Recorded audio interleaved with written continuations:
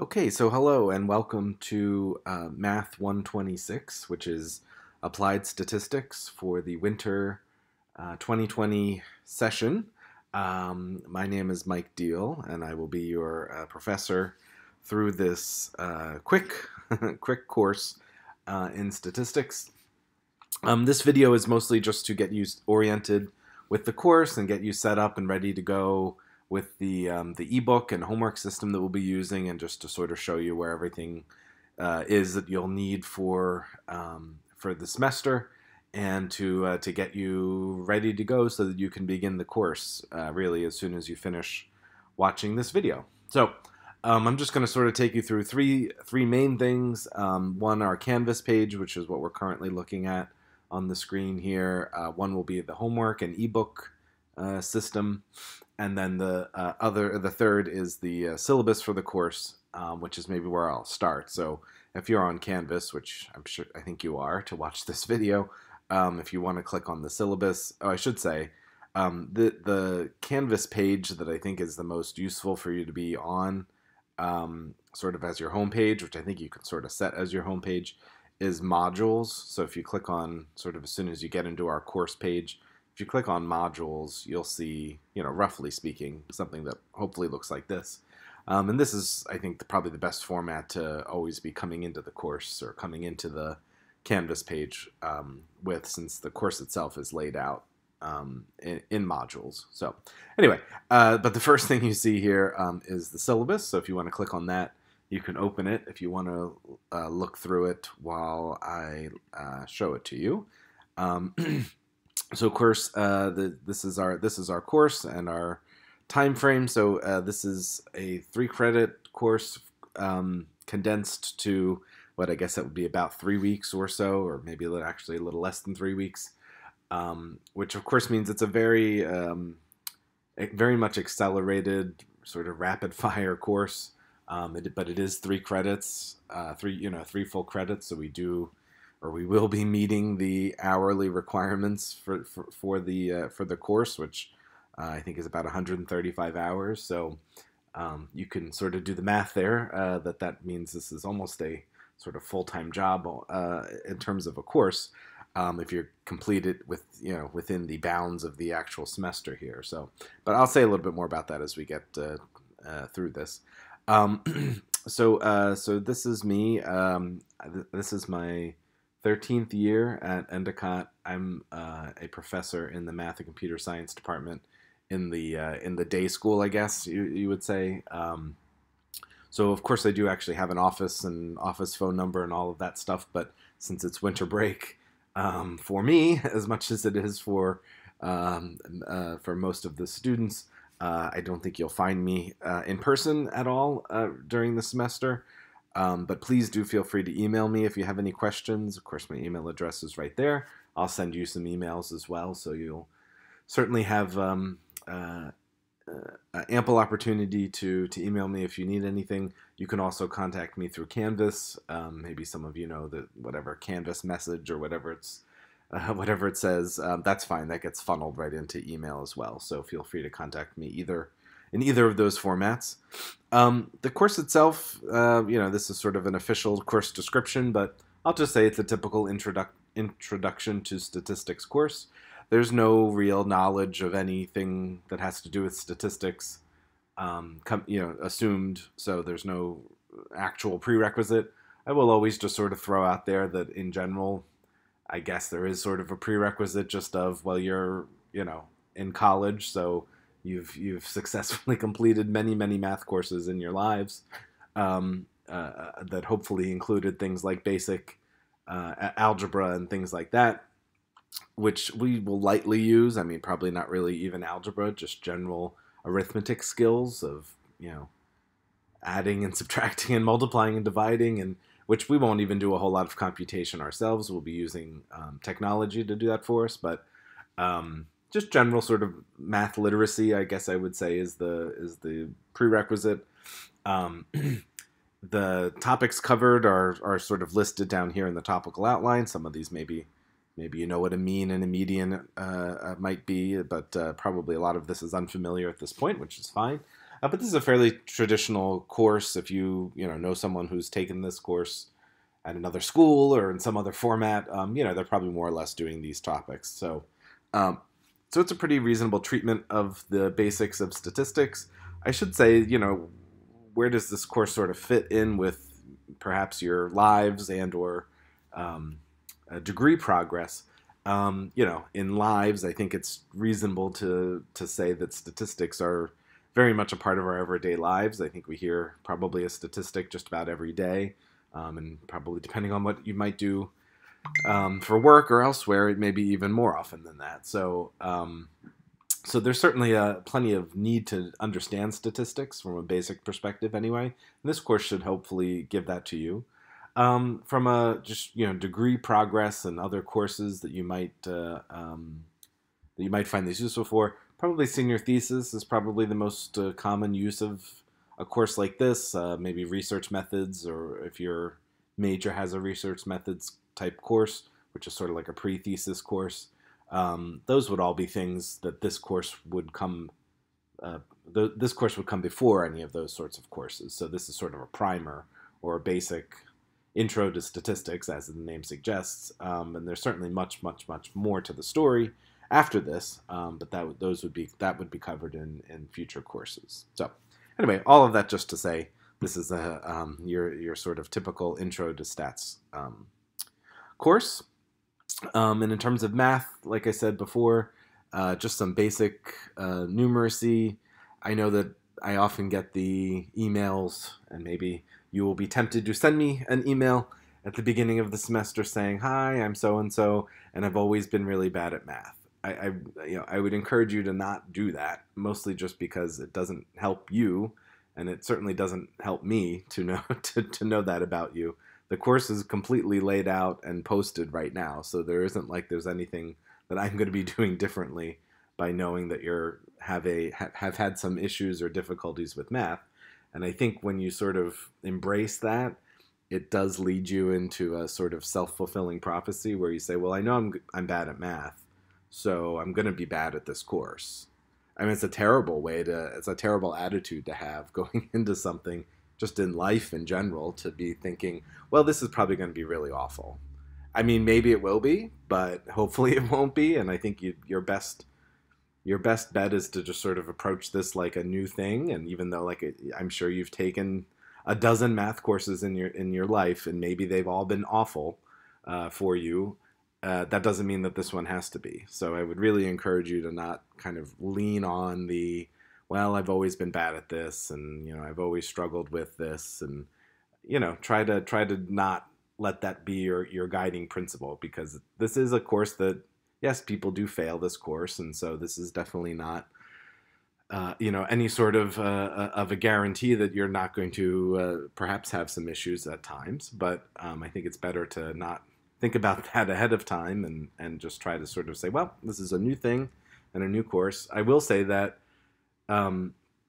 we won't do a whole lot of math. I think when you say the word math, you have images of algebra and I don't know, other kinds of arithmetic sorts of things. And I say that just to say that we're going to be using technology to do a lot of the arithmetic and computations. So you're not going to be doing, long division problems or anything weird like that. The mathiness, I guess, in the course is more of a using the computations that technology does for us and interpreting them and all of that. That's the hard part, or I would say that's the challenge, or the thing that we're going to spend our time with. Not so much the nuts and bolts of computing this and computing that. That's going to mostly all be very easy because it's going to all be done with technology. So I think some people, I will say as a last word on this, I've definitely had people who've said, I've always been bad at math, because people feel the need to tell me that, but then say, but this course was actually pretty good, or this, or I didn't hate this course, maybe is probably the more common reaction, which, is at the end of the semester, of course, where it's easier to say that once you've passed it. But anyway, all of that is to say, hopefully have a positive attitude about this, and even if you deep down feel like this is probably going to be awful, try to sort of suppress that, and hopefully it won't be. All right, so the textbook for the course, we'll be using an ebook, which is bundled with an online homework system, which I'll show you how to sign up for that in a few minutes. The book is, of course, has a title, Elementary Statistics Picturing the World. But it's bundled into a homework system that's collectively all known as MyStatLab, which is a product of Pearson, which is a large textbook conglomerate, I guess. So you may have a Pearson account from if you've taken some other online courses. So if you do, great. If you don't, it's fine. I will show you how to sign up for access to both this MyStatLab package and also that also has the ebook bundled in with it. You're mostly going to be using this MyStatLab to. That's where you're going to complete the online homework assignments. So you're going to probably mostly be associating that with, oh, that's where I go to do homework. But that is also where the textbook is going to be. So I'll show you how to sign up for that in a few minutes. The other materials or other things that you probably want to have for the course. So two things, or I guess a few things here. One, for computations, we're going to be using Excel, Microsoft Excel, which most people have access to, or I should say most computers are bundled with Microsoft Office, which includes Microsoft Excel. So hopefully you have access to this, to Microsoft Excel. If you have any version of Excel, if you're on a Windows machine, if you're on a Mac, that's fine. If you have an older version of Excel or a newer version of Excel, they're all fine. They will all work just fine for this course. The only version or the only kind of Excel that I think doesn't work for the course is you can't do it on you can't use Excel on like an iPad or maybe even a Chromebook. I'm not sure if that works, but you kind of need a computer. You need a laptop, not just an iPad, right, or something like an iPad, because you need to be able to have a mouse. You need to be able to select things and highlight things, and anyway, so you can't really do that on an iPad. So, but any sort of laptop, PC, computer, PC, whatever you got, if you have Excel on it, you should be just fine. If you don't have Excel on whatever computer that you use, you may decide you want to purchase it. I don't really know exactly how much a standalone Excel is, but I would encourage you to buy it if you don't have it. I suppose if this is a very short course, so perhaps maybe you can, if you know someone who has a laptop that has Excel on it, you might be able to maybe just borrow it for these few weeks. If you have Excel at work on a work computer, although you're going to be spending an awful lot of hours at work not doing work, if that's how you're doing this, so you probably want to just make sure you have regular access to Excel. And again, any version should be just fine. Other things you might want to have, a notebook, I think, is actually really important. I think we get kind of tied up, especially in an online course, with lots of computer kinds of things, which, yes, that's important. But I think actually this is still a math class, so I think a notebook, or at least some paper, a pad of, a legal pad of paper or something like that, is actually really useful. And I think you should use paper for two things. One, for taking notes, just like you would in a regular course. I know it's an online course, so you're going to watch lecture videos that you could just rewatch. But I think a lot of learning and retention actually happens when you write. So I would encourage you to take notes, just like you would if this was a traditional in-person course. And then also to do homework problems, which ultimately, yes, you're going to type your answers into a computer, but you absolutely need to do homework problems and any math problem on paper, because it'd be crazy to try to just do it entirely on a computer. As you probably know, typing math is like not fun at all. So if you're working out a problem, I mean, unless it's a super, super simple problem that you can immediately get the answer to, you probably want to be doing this on paper and then, copying your answer into the online homework system. So anyway, so for those reasons, I think you probably want to have a notebook, and then you may also want a simple calculator for computations. You might even just use the calculator that's on your cell phone, or just some basic. You don't have to have a fancy calculator by any means, just something that does addition and subtraction and multiplication and division, and maybe square roots is probably about the most complicated in terms of an arithmetic thing that you might want. You can do all of the stuff in Excel, but sometimes if you just want to do a 7 divided by 3 and then the square root of that, I mean, that's kind of a pain to do in Excel. So you'd probably just be happier with a simple calculator. So that's it, I think, for materials and things you might need. The lectures for this course are all going to be posted in Canvas. So while I will assign you reading for the first unit in the ebook, for the rest of the units, there are prepared lecture videos in Canvas that I'll show you when we go over there. And those are the videos that you should be watching to learn the material for the course. I will say that, let me sort of underline that or highlight this, right? These are the videos that you should be be watching. There are some videos that are also that are bundled in with the textbook, and while you're welcome to watch those videos, those are not prepared by me. Those are actually just prepared by the textbook company. And while they obviously are talking about the same topics that my videos would be talking about, they do approach learning them sometimes in a different way. So I'm not saying don't watch them, but I certainly don't expect you to watch those videos, the ones that are part of the homework system. I don't expect you to watch, and in some cases they actually probably are leading you astray, or at least actually they're showing you how to do something, but they're showing you how to do it in a more complicated way. So I'll point those out when we get over there. But anyway, just sort of remind yourself, Canvas is where you're going to go to watch the lecture videos every week or for every assignment. And of course, I'll show you those when we head over there. Your grade in the course is very simple to compute. There will be a midterm exam and a final exam, and in total that's 3/4 of your grade, 75%. And then the 6 homework assignments you're going to be completing will add up to the other quarter of your grade. So obviously it is a very short course, so there isn't time for a million assignments.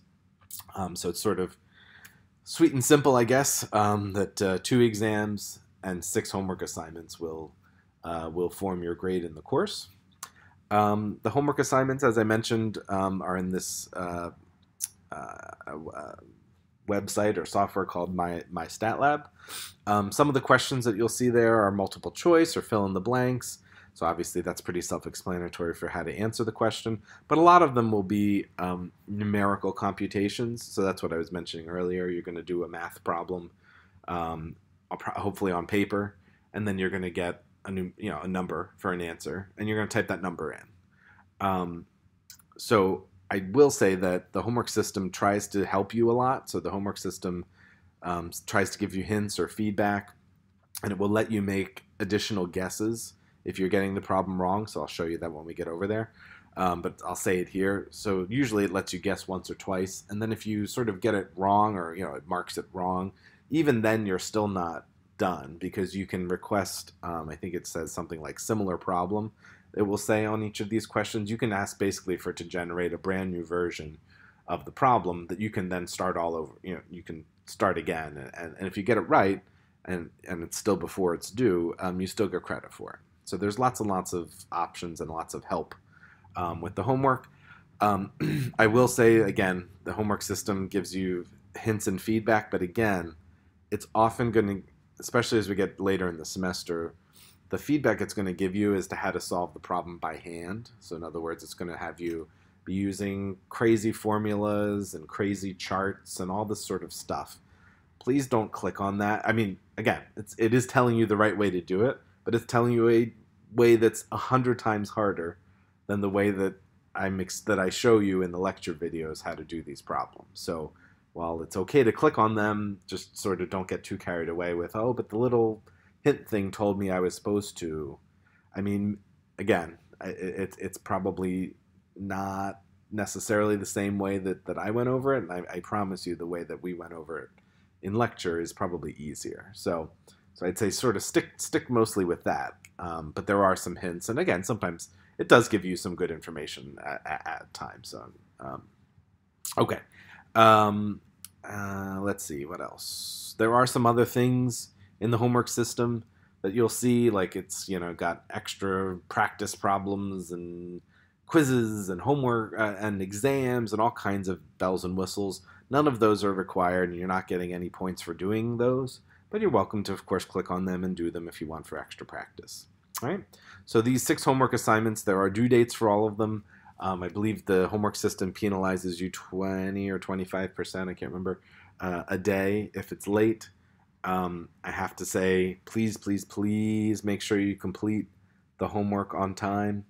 I promise you there are no exceptions to this rule. There will be no extensions on any assignment for no matter what reason you might have. If your computer crashes, you needed to not wait until the last minute to do it. So, I say this in this video to tell you, please don't even ask, because there will be no extensions on work. You can complete it after it's due, but you will be penalized for that. So please do make sure you complete all things by the due dates, which are very clearly laid out in Canvas. The exams are going to be administered through Canvas, which hopefully you've taken some Canvas quizzes before. If you haven't, it's no big deal, but that's where you'll go in order to take the midterm and the final exams. These are timed, so you do need to study for those exams. In fact, I would say you need to study quite a bit in order to be able to be fresh enough with the material in order to complete the exams in the allotted time. I think the midterm is a 2-hour midterm, the finals, I think, 3 hours. But this is all what I was saying earlier about you need to sort of take notes and you need to prepare just like you would for a regular in-person course. Same thing for the exams. I would say you need to study every bit as much as for an exam that you're going to take in class. Even though, of course, yes, you can use your notes and use anything on Canvas for the exam. For the most part, that's not all that helpful because, of course, the questions are going to be different than the ones that you've done in homework. And different than the problems from the lecture, although, of course, the idea is that if you have understood all of that, you should be fine on the exams, but they're not just going to be the same problems with different numbers, right? So it's not as useful to be able to have your notes and whatnot in front of you. But in any case, you're welcome, though, to use whatever you've prepared to help you with the exams. So the last thing I'll say, I think this second to last thing I'll say is, so this is, as I maybe mentioned a minute ago, this is a whole 3-credit course that's condensed into about 3 weeks, which you can do the math. I think there's 135, I think, hours of work that are expected for this course, which if you do it in 3 weeks, means that's about 40 hours a week, which for most people is a full-time job. So if you have a full-time job that you are working over this 3-week period, while it's certainly still possible to have enough time to do this, I think you should be very aware that in these 3 weeks, this is going to be a second full-time job, is getting through this course.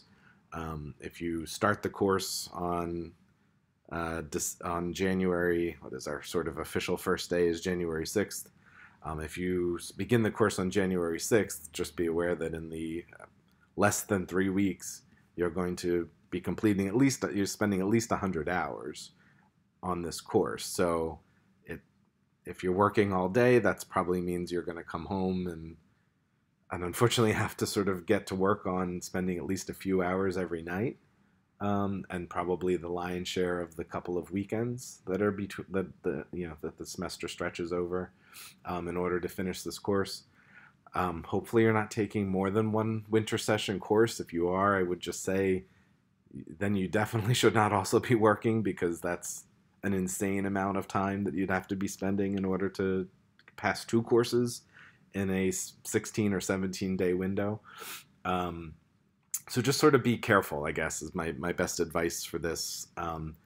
This is not a 20 or 30 hour course. So perhaps there are some courses you've taken that don't take that much time, and even though they're advertised as taking a long time, you're able to knock them out in a day or two, or in the equivalent of sort of a few days of full work. I don't think that that's true, I mean, unless you're a statistics expert already. this is going to take you a lot of time. So just sort of be aware of that. If you do decide you want to switch, if you're a Van Loan student, you can chat with your advisor about switching. This course actually runs every term or every semester. So this course runs in a longer online format in the spring semester. I think I'm actually also teaching it. So it runs in, I think it's an 8-week period as opposed to a 2.5-week period, which is a much more reasonable time frame to kind of spread this out. So if you're kind of having some doubts about, oh gosh, I'm kind of busy during this winter session, I don't know if I have all this time in this, then maybe reconsider. And if you want to switch, you can chat with your advisor, and maybe switch into the spring section. I believe it also runs in person in the spring, like a night class, which is also not a bad idea. It's also spread out over 8 weeks instead of 2.5. So just sort of be aware of how much time you're going to have to spend on this. One thing you can do is that hopefully you're not watching this video on January 6th, and hopefully it's December something when you're watching this, or at least early January something, because you can begin the course right now. So or after you're finished with this video, you can begin the course. So I think it's a really good idea to take some time. I know we don't probably really want to be working on this over the holidays, but future you will thank you if you can knock out. I've had a lot of students finish the entire first half of the course and do the midterm by the time the course actually begins. That's actually a really good formula for success, because then you have almost 3 weeks to do the second half of the course. I'll probably say this in email format a few times. The second half of the course is much harder than the first half of the course. So, which is great. I mean, good in the sense that you get a whole first half and a midterm score in the books that most people do pretty well with. But the second half is probably twice as long and twice as hard as the first half. So you'll see when we look at the assignments that I give you more time for the second half. But you'd be doing yourself a huge favor if you can get as much of the first half done before the course begins, or at least in the first few days of the course, and get sort of a good foundation in there. That would also be a really nice way to make the course a little more manageable. So, okay, I think that's about it for the syllabus. If you do get extended time for testing, please let me know, and I can add that into Canvas so that you get time and a half for Canvas exams.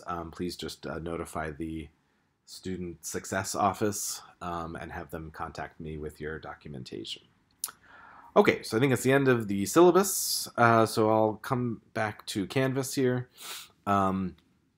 And I'll just point to one other link that if you want to click on, is the second link right here, which are registration instructions for MyStatLab. So MyStatLab is the homework system and ebook that we'll be using. So if you click on this, it gives you pretty easy to follow step-by-step instructions for signing up for the online homework system and the textbook.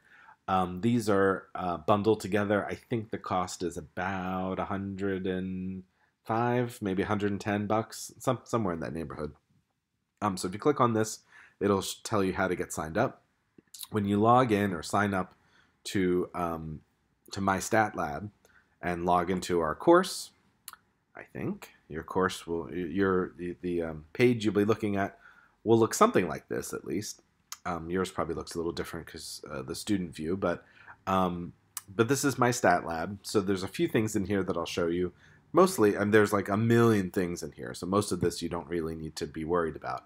But one thing you can always certainly click on that's useful is the homework tab on the left here. And this is, of course, a list of all the homework assignments. And there are, like I said, there are 6. They sort of have titles, I guess. And I try to sort of show you what parts of the book these come from.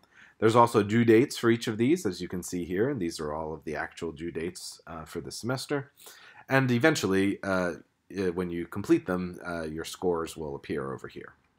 So if you click on any of the assignments, which probably you want to do them in order, but I'll just randomly pick maybe this one just for fun, you get to a page that also has sort of a summary, again, has the due date, it says what your current score is, and that's and then below you see these are the actual questions. So obviously this one has, I guess, 13 questions. And again, unless you're a strange person, you're probably going to start with the first one and, sort of work through them like this. So if you I'll click on question 1 here. Usually the early questions are sort of conceptual, which often means they tend to be maybe multiple choice or fill in the blank kinds of questions, whereas the latter questions tend to be more computational. But I'll show you all of that. So of course it has a question. Sometimes there's more than one part to the question, but I think this one just has one. So it poses the question, and then again, if it's multiple choice, you're going to obviously pick your answer. And I'll just sort of show you a little bit about that if you pick an answer, and you can, in the lower right corner here, you can say check, which is sort of your way of submitting an answer. But if you say check, if you get it wrong, if you get it right, it'll show you like a green check mark and say, congratulations or something like that. But if you get it wrong, it often does try to give you a little bit of advice. And like I said, sometimes this advice is helpful and sometimes it isn't. But the point is that it will let you retry the problem, or it'll let you try this again and say, okay, I'm going to try this one maybe, which I'm still not getting the answer correct. Which obviously with multiple choice, I mean, I think I get one more check. So, I mean, unless I'm really bad, I might eventually be able to maybe get it right. Right. So if you get it right, you get a little green check, and you can move on to the next question. So let me just sort of now. I don't have to necessarily, I mean, I probably will do the questions in order, but if you do need to sort of jump around or skip around, if you click here at the top, you can sort of, again, pull open a screen that's showing you all the questions. As you can see, it's also showing you your progress. So we got the first question right. So we have a little check there. So let me just go to a later question that probably is numerical. Yes, okay. So with numerical questions, where here's the question up top here, and this one apparently has 3 parts, A, B, and C, you're going to have to do a computation for this. And this question is going to involve you using Excel and doing some computation in there. But when you go to enter your answer, this is, of course, going to be a number. I have no idea what the actual answer is, so I'm just going to guess something random here. So you'll type in, hopefully not a random answer, but the one that you've computed, and you'll say check. And again, sometimes they give you some advice here. A lot of the times, while, again, the advice that they're giving you here works or is true, I've probably showed you an easier way to do this in the lectures. So if you're not getting a right answer, probably go back and not so much follow that advice, but just sort of go back and be like, well, did we do an example like this? And I'm sure we did. But it will let you retry, right? So it'll let me say, okay, maybe it wasn't that. Maybe it was 0.45. Okay, and I'm still not getting this right. Now, if I go one more time, so I think 3 is usually the magic number. So if I get it wrong 3 times, which I just did, it'll show you the correct answer. And it'll show you your most recent answer. I don't think it shows you all of them, but the last one I typed in was 0.35.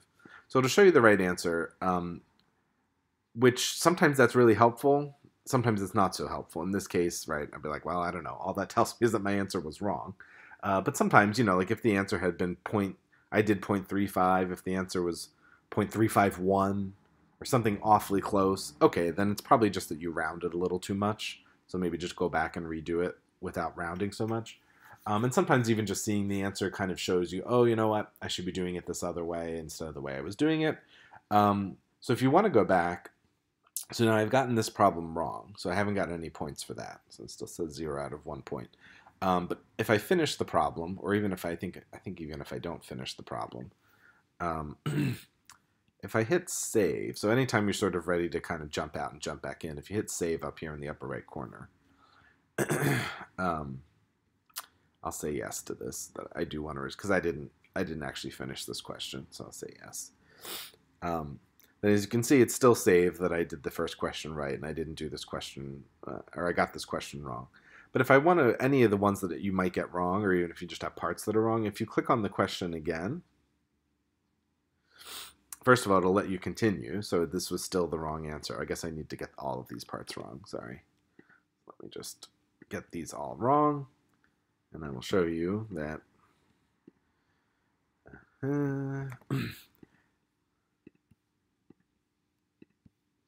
Okay, so if I finish the question, I've gotten all the parts wrong now. And even if you just got some of the parts wrong, when you get to the end, you can ask for a similar question.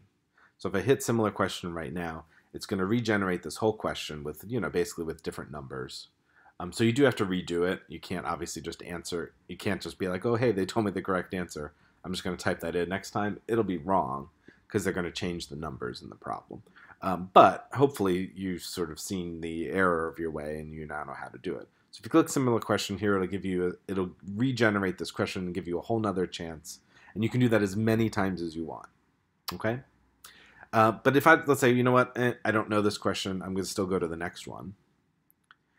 And let's say I keep working and I do some other stuff and I say, okay, I'm calling it quits for the night. I can still go back in, and anything that I got wrong, you can also get a similar question by clicking down here in the low right corner. Again, so any question that you finished, if you didn't get all the parts right and you're willing to redo it, if you say similar question, as you can see, it's still about eggs hatching and all of that stuff, but these numbers are all changed. So, but it gives you a fresh new start, a whole nother chance to actually get the question right. If I get it right here, it'll still give me all the credit that that I might have gotten for the problem. Okay, so you can redo questions as many times as you want, which I think is actually really good and really important for you to be able to do that. So you're not sort of nervous about entering an answer to be like, well, I don't want to enter this unless I'm sure it's right, because you can just keep redoing them and keep redoing them. So I think that's a good thing. Now, a bad thing is if you're kind of abusing that and you're just sort of, let me try 5 or 6 random things, and if one of them is right, I'll be like, cool, I'm good. Because you're not, right? I mean, if you are just randomly trying stuff in order to get an answer, I mean, that's not going to work on an exam. And the homework is worth very little in this course. So most of your points and grade will come from your exam performance. So I will say that while I think this unlimited chances and all of this is great in the homework system for your learning, do make sure that you're learning and not just doing the, let me get points for this thing. I just want to get these points. Because I promise, I've had many people that have an almost 100% homework average in this course, and they fail both exams, and they fail the course. So just because you're getting points on the homework doesn't necessarily mean that you actually know what you're doing. So try to make sure you're not just sort of skating through the homework to get points, but not really actually understanding why you're doing what you're doing, or how to know when will I use this versus something else. Because of course on the exams you're only going to get one shot at each question, right? So, and the last thing I'll say while we're in here with homework is that, as I said a few minutes ago, for most of these problems, you're going to hopefully be going, especially the computation ones, not the short, like this first question, which was just a multiple choice thing, that you could probably just do. But for a lot of the other ones, like the one that I got wrong, there was some Excel work, there was probably some stuff I should have actually written down about the problem first. So if you're having trouble with a computational problem, the best thing you can do, first of all, is consult the videos, consult the lecture videos. I promise you that I've done examples of just about every single type of question in the homework. A lot of students will say, I'm stuck on some problems, and you didn't show us in any of the lecture videos how to do them. I promise you that I did. It's just that, yes, okay, maybe it doesn't look exactly like ones from the lectures, but I promise that I've shown you the skills you need in order to do it. So go back there. Hopefully you can maybe see a connection and mimic what we did, or what I did in the lecture videos. But okay, if you try that and you're still like, I still don't see how to do this problem, the best thing you can do is if you can take a picture, just on your phone, of the paperwork that you've done, the scratch work on paper that you've done. If that way you can also show me on paper, if you're using Excel, which you are for most of these problems, what have you typed into Excel? It's very hard to type math, and it's so much easier just to jot down. It takes you 2 minutes to jot down on paper, your thought process, what you've tried, what you've typed into Excel. All that stuff is real easy for you to just jot a quick note. You take a quick picture of it, and you email me the picture. I can do a much better job of telling you, oh, you know what? In those 5 steps you did on paper, you had 4 of the 5 steps right, and the only thing you did wrong was step 3. You accidentally, messed up the square root or something like that. It's way easier for me to help you that way than for you to just be like, I'm stuck on number 17. I promise that I have no idea how to help you if you say you're stuck on number 17. The only way I can help you is if you show me what you've done. And I can say, oh, okay, well, blah, blah, blah, blah, blah.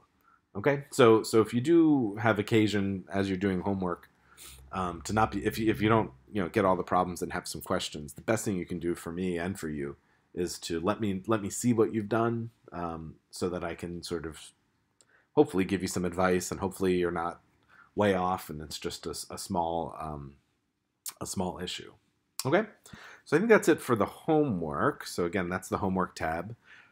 Your scores, as you can see, will populate as you complete the assignments. The scores for the homework assignments, as long as they're here or on that other screen that we looked at, so if you click on any one of the assignment, your grade, your current grade is also here for the assignment. As long, whatever that says, I can see that. So whatever this is, hopefully it's 100% by the time you're done, but whatever your grade turns out to be on an assignment, as long as it says it here, I will be able to transfer those numbers over into Canvas. So we'll use Canvas as our grade book for the course, but it doesn't automatically transfer. So if you finish an assignment and you got a 96 on it or something like that, and you look in Canvas, it's not going to show that you got a 96 on it because it doesn't automatically transfer. So what will happen is that after the assignment is due, I will go in and I will transfer the grades or the scores over. Okay, so don't freak out if you're like, oh my gosh, I finished this, but I'm not getting points for it. As long as it says it here, or in the grade book here in my stat lab, you're getting credit for it. All right, I will eventually switch it over. So okay, so I think that's all I wanted to say about that. So that's homework. The other thing that's in my my stat lab here that you may need or will need, I guess, to get started, is that the ebook, which of course is where all these problems come from, the textbook. I don't know why they didn't just put textbook as one of these many, many, many options, but they didn't for whatever reason. Chapter contents is how they call the textbook. So if you click on chapter contents on your menu on the left here, now it does more so look like a textbook. You'll see that there's, of course, chapters here, that if you click on any chapter, click on chapter 1 here, you'll see sections, so section 1.1, 1.2, 1.3, for example. And if you click on a section, it takes you to a number of options. So there's one thing, these are these videos that I was referring to earlier. These are not the videos that you should be or that you need to watch for the course. These are just videos that somebody made who published the textbook. You're welcome to watch them if you want, but they're kind of dry, and to be honest, they don't, well, anyway, they don't do necessarily a fantastic job of explaining things, I don't think. So you don't need to worry about those. If you want to see the ebook, though, you'll click on this second link here. So multimedia e-text, as it says there. If you click on this, it should open up a window where you can then sort of scroll through the ebook. Okay, so if you click on this, so I'm in section 1.1, and if I click on this, it'll pull up section 1.1. And each of these sections is actually pretty short. It's just, I don't know, 5 or 6 pages. So you can read through just like you would a regular textbook. When you're done with section 1.1, you click on 1.2. And again, you get the same options. If you click on this e-text, it'll show you the ebook. So for chapter 1, I am going to have you read the ebook for these 3 sections, and then you should be equipped from that to be able to do the homework. But for all the other sections and all the other units and all the other homework assignments, you don't really need to read the ebook. You're welcome to if you want, right? And again, we're going to be doing chapters 1, 2, 5, 6, and 9, I think.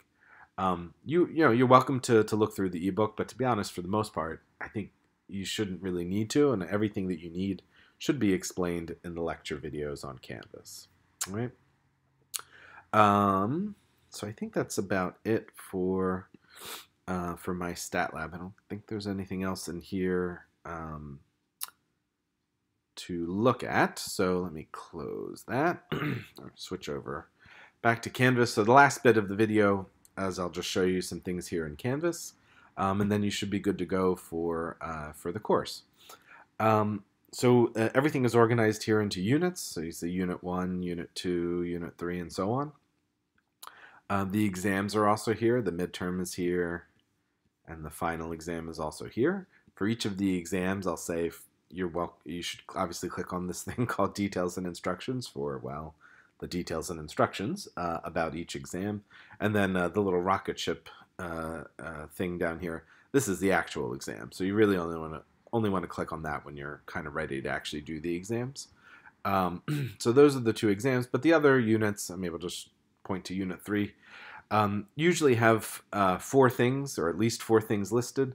One is just some announcements, which, to be honest, I think I used to use that a whole lot more often. I don't really use that a whole lot anymore, so probably don't really need to click on that. But the other 3 things are important. So one, if you click on video lectures or lecture videos, what you see here are videos, of course. These are the videos that you absolutely want to watch. So for each unit, you'll see a series of videos. These are YouTube videos, as you can probably tell from the icon. And if you click on them, they will play. Let me mute myself there. These will play right here. So if you want to watch them, you can watch them right here in Canvas. If you don't really want to watch these in Canvas, if you click on the YouTube logo, it'll play it in YouTube. If you want to go full screen, you can go full screen by hitting this. A lot of people do like the captions, even if you don't need them. It sometimes is nice just to be able to sort of see what I'm saying as well, which I don't want to necessarily see what I'm saying right now. But so you're welcome to turn on any of those features or watch this however you want. For each unit, you'll see there's I think several videos for most units. This one only has 2. So obviously you'll want to have watched both of them, and they're laid out in the correct order. So watch them in order from top to bottom on the screen here. But for a lot of the other units, there's maybe 3, 4, 5, 6 videos. Just sort of depends on how many sections there were. In total, I don't know, it's probably somewhere between 2 and 4 or 5 hours of lecture videos for each unit. This is a sort of shorter unit that there's only 2, and each of them is only about an hour. So video lectures, that's one thing that you see after the first unit. Again, for chapter 1, you're going to be reading, but for all the other units, video lectures, video lectures, video lectures, and so on. Right. So you'll see that's the most important thing here on Canvas. The second thing that you see are slides. Now, of course, the lecture videos, as you saw a second ago, is mostly just me voicing over some PowerPoint slides as we go through some computations. So some people have told me over the years they'd like to have the slides that I'm talking about. So if you click on this link here in any of the units, these are just the slides that are part of this. So there's nothing new here. This is just the slide version of the videos. Okay. And then the third thing is homework. Now, if you click on any one of these homework assignments, there isn't actually anything here. In fact, all it says is, hey, watch the videos above and then do the homework in MyStatLab. So you're not actually completing any homework whatsoever here in Canvas. But the reason why I have it in Canvas is for 2 reasons. One, these are real due dates, so this would be the due date for the Unit 3 homework is January 11th. So the due dates are here just to sort of help you remember when things are due. And the other reason is that if I can't enter a grade for you unless I have an assignment in Canvas. So this is also just so that I can actually do that. So so nothing to do here for actual homeworks, but more of just sort of like a placeholder kind of thing. I don't know. I think that's probably about it. Like I said, for exams, if you click on the details and instructions thing, obviously there's lots of advice and things here. There are also practice problems with some solutions posted for both the midterm and for the final. Of course, you should probably do those in preparation and as part of your studying for the exams. The whole course, as you can see, is laid out and is active right now. So you are welcome to begin the course as soon as this video wraps up. Like I said, for the first unit here, for chapter 1, you're going to watch the video that you're watching right now, of course, and then you're going to read in the ebook the first 3 sections, and then go over to the homework tab in MyStatLab and complete the homework. The first homework assignment is super easy. I mean, the first unit is just sort of an overview of statistics. So the first assignment is super easy. There isn't really much to it, and it's probably not going to take you that long, which is fine. But starting from the second unit, the second and third units, you have to do a lot of computation in Excel. So these will be a little more time consuming, but still hopefully pretty straightforward. And so hopefully the midterm goes okay. Unit 4 is, most people will say this is the hardest unit, I guess, in the course. There are lots of videos here. These are the original lecture videos, but then over the years, people have asked for extra help. So I've recorded 3 more practice videos with lots more problems that you can try. So there's, this is a week that's, I don't know, there's 10 hours probably of videos for you to watch. So there's quite a bit here. So this is why I say the second half of the course is going to take you more time. So that's Unit 4. Unit 5 is also quite long. The homework is, I think this is the longest homework in terms of number of problems. So give yourself plenty of time for that. And the last unit's actually not too bad. So we sort of end on a happy note. I think that this is a little more straightforward. So the midterm is based on the first 3 units. So as soon as you finished Unit 1, 2, and 3, you may do the midterm. And then the final exam is not cumulative necessarily. It's really just based on the second half. So it's based on Units 4, 5, and 6. Okay, so it's sort of really just 2 half exams, or exam for the first half, exam for the second half of the semester. The dates that you see here are all accurate. So roughly speaking, for the first half of the semester, you have something due almost every other day, or just about every other day. So January 7th for the first, January 9th for the second homework, and January 11th for the third. And then the midterm is due January 13th. So those are every 2 days. You have something major or something to do. Something is due. And then I tried to space out the second half a little bit more. So from the 13th, we go to the 17th. So you have 4 days, which again, I mean, this is like a lot of stuff to do. So you may want to hopefully maybe be able to work ahead a little bit. I gave you 4 days for this as well, since this is a really long assignment. And then 3 days for this to wrap up. And then a couple days to study for the exam and to take the exam. You don't have to wait for the due dates for any of these things. You can do them as early as you want. So you don't ever have to worry about, oh, can I take the final early? Or of course, you can do anything you want at any time for the whole course. Obviously, though, you do need to make sure you complete them by these due dates.